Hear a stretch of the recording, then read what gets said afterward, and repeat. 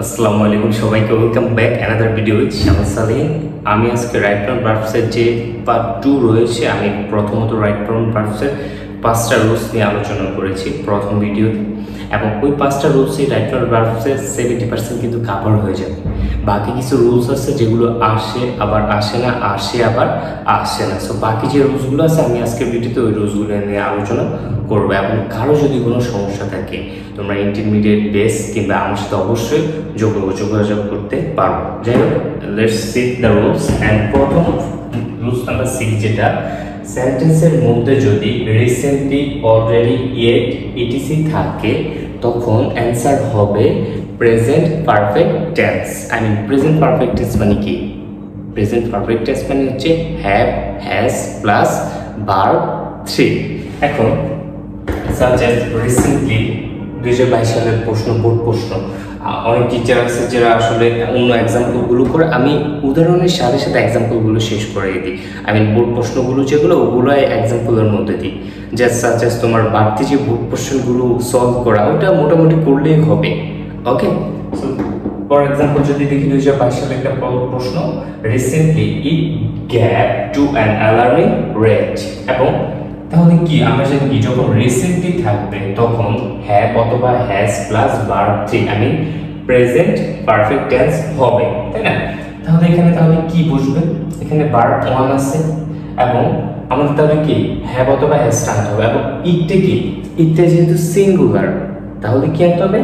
Has. আর যদি ইটটা বা এখানে সাবজেক্টটা যদি প্লুরাল হতো তাহলে হ্যাভ আনতে হতো। তাহলে অ্যান্সার হবে has Ryzen, has risen, it has risen.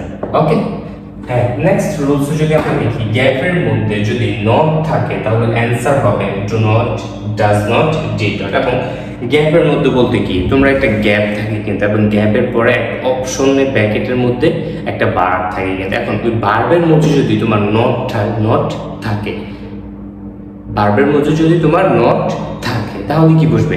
তাহলে তোমার অ্যান্সার হবে do not, does not, did not. বাক্যটা যদি অতীতে হয় তখন অ্যান্সার হবে ডিড নট। বাক্যটা যদি বর্তমানে হয় তখন অ্যান্সার হবে ডু নট অথবা ডাজ নট। যদি থার্ড পারসন সিঙ্গুলার নাম্বার হয় তখন অ্যান্সার হবে ডাজ নট। মনে থাকবে তো? যাই হোক, তারপর হচ্ছে সেলফিশনেস ড্যাশ দ্য সোসাইটি। এখন আমরা যদি বাক্যটা দেখি, এখানে অতীতের কিন্তু কিছু নাই, বর্তমানকে বোঝানো হয়েছে সেলফিশনেস। এই সেলফিশনেসটা কি? সেলফিশনেসটা থার্ড পারসন সিঙ্গুলার নাম্বার, তাই না? যেহেতু selfishness third person singular number তখন কি হবে? Does not help, does not help.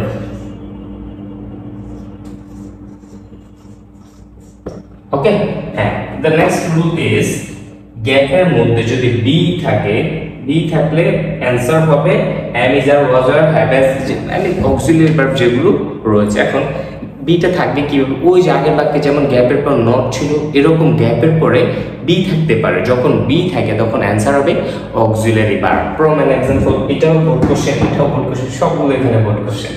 when I was young I dash afraid। এখন অতীত বোঝানো হয়েছে, যখন আমি ইয়াং ছিলাম, অতীত বোঝানো হয়েছে না? তাহলে কি am, is, are বসবে না, তখন তাহলে was, are টা চিন্তা করতে হবে। এবং সাবজেক্ট কি সিঙ্গুলার না প্লুরাল? সাবজেক্ট অবশ্যই কি সিঙ্গুলার, আমি একজন, তাহলে কি were বসবে না, তাহলে বসবে was। তাহলে অ্যানসার এখানে কি বসবে? I was afraid, I was afraid। বুঝতে পারছি বিষয়টা? Next rules number 9। Rule number 9 হচ্ছে সেন্টেন্সের রিলেটিভ প্রোনাউন থাকলে অ্যান্সার হবে, সেন্টেন্সের রিলেটিভ প্রোনাউনগুলো হচ্ছে who, which, that, relative pronoun যেগুলো আছে। এবং যখন রিলেটিভ প্রোনাউন থাকে তখন অ্যান্সারটি কি হবে? যদি রিলেটিভ প্রোনাউনের এই পাশটা নাউন বা সাবজেক্ট সিঙ্গুলার হয় অ্যান্সার হবে সিঙ্গুলার, ভার্বটা সিঙ্গুলার হবে। যদি এই পাশটা প্লুরাল হয় এই পাশটা হবে কি প্লুরাল। রিলেটিভ প্রোনাউনের এই পাশটা যদি সিঙ্গুলার হয় অ্যান্সার হবে সিঙ্গুলার। যদি এই পাশটা প্লুরাল হয় নাউন বা সাবজেক্ট, তাহলে ভার্ব হবে প্লুরাল। ফর অ্যান এক্সাম্পল, এই যে 22 সালের প্রশ্ন যদি দেখি, পিপল হু, এই প্রশ্নটা হচ্ছে কতবার এসেছে? প্রতিবার আসে এরকম একটা প্রশ্ন, প্রতিবার এরকম একটা প্রশ্ন আসে। People who dash most often. এখন পিপল যেটা, এই যে রিলেটিভ প্রোনাউন, পিপল যেটা সেটা কি সিঙ্গুলার নাকি প্লুরাল? অবশ্যই প্লুরাল। পিপল বলতে কি অনেক মানুষকে বোঝায়, দ্যাটস ওয়াই ভার্বটা কি বসবে? সিঙ্গুলার না প্লুরাল? ভার্বটা বসবে প্লুরাল। এখন আমরা জানি কি যে পৃথিবীর সকল ভার্ব, এই যে প্রেজেন্ট ফর্মে ভার্ব ওয়ান, এটি কি অবস্থায় থাকে? প্লুরাল অবস্থায় থাকে। দ্যাটস ওয়াই আমরা ভার্বটা চেঞ্জ করতে হবে? ভার্ব চেঞ্জ করতে হবে না। এটা প্রনাউন, এটা প্লুরাল আছে, দ্যাটস ওয়াই ভার্বও প্লুরাল হবে। কাজ এটা কি? Relative pronoun. আমি রিলেটিভ প্রোনাউন এই পাঁচটা সাবজেক্ট বা নাউন যদি প্লুরাল হয়, ভার্বও প্লুরাল হবে। হ্যাঁ, লাস্ট রুল হচ্ছে রুল নাম্বার 10, সেন্টেন্সে ago, once, last, yesterday and অতীত নির্দেশক যখন এই শব্দগুলো থাকবে তখন অ্যানসার কি হবে? তখন অ্যানসার হবে ফার্স্ট টেন্স। এখন first indefinite tense, first indefinite means what? First indefinite means হচ্ছে ভার্ব টু হবে অ্যানসার। ফর এক্সাম্পল আমরা যদি দেখি once there dash a king, এই যে একটা ওয়ান্স অতীত নির্দেশক একটা শব্দ রয়েছে কিন্তু এখানে, দ্যাটস ওয়াই ভার্বটা কি বসবে? লিভড। ভার্বটা বসবে লিভড। আমরা রুলসে দেখেছি কি যখন এরকম শব্দ বসবে অতীত নির্দেশক তখন ভার্বটা হবে কি? Verb two. এবং লিভ কি? Verb two. এবং leave to meaning verb to means হচ্ছে কি? First indefinite tense.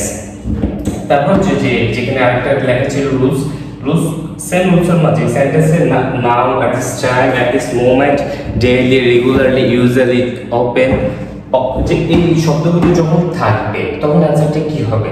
তখন এই অ্যানসারটা হবে present indefinite, I mean verb one বসবে। ফর এক্সাম্পল গুড কোশ্চেন এটা যদি দেখি যে অলওয়েজ ড্যাশ রিমেইন, যা ছিল পরে সেন্টেন্সের মধ্যে, আমি তো জাস্ট বাক্যটা নিয়েছি গুড কোশ্চেন থেকে, যে অলওয়েজ রিমেইন। এখন অলওয়েজটা দেখেছি আমরা, এই যে অলওয়েজটা, যখন অলওয়েজ এগুলো থাকবে বাক্যের মধ্যে তখন আমরা কি করব? Regularly, daily, always, now, at this time, at this moment, তখন অ্যানসারটা হবে কি?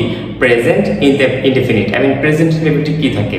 ভার্ব ওয়ান হয় কিন্তু প্রেজেন্ট ইনডেফিনিটের অ্যানসার। এবং যদি থার্ড পারসন সিঙ্গুলার নাম্বার হয় তখন ভার্বের শেষে অ্যাস বা ইয়ে যোগ করতে হয়। ফর এক্সাম্পল আমরা যদি এখানে দেখি তাহলে সাবজেক্টটা কি? সাবজেক্ট হচ্ছে প্লুরাল। সাবজেক্ট যদি প্লুরাল হয় তখন কি? ভার্বও প্লুরাল হবে। সাবজেক্ট যদি সিঙ্গুলার হয় ভার্বও সিঙ্গুলার হবে। প্রেজেন্ট ইনডেফিনিটে তো আর ভার্ব টু করা যায় না, তো এখানে যেহেতু প্লুরাল আমরা জানি কি? ভার্ব প্লুরাল অবস্থায় থাকে, ভার্বটা প্লুরাল অবস্থায় থাকে। এজন্য কি আমাদের আর চেঞ্জ করতে হবে না, অ্যানসার এটা আছে, যা আছে তাই হবে। যদি এটা সিঙ্গুলার হতো তাহলে আমরা ভার্বের শেষে অ্যাস বা ইয়েস যোগ করতে হতো।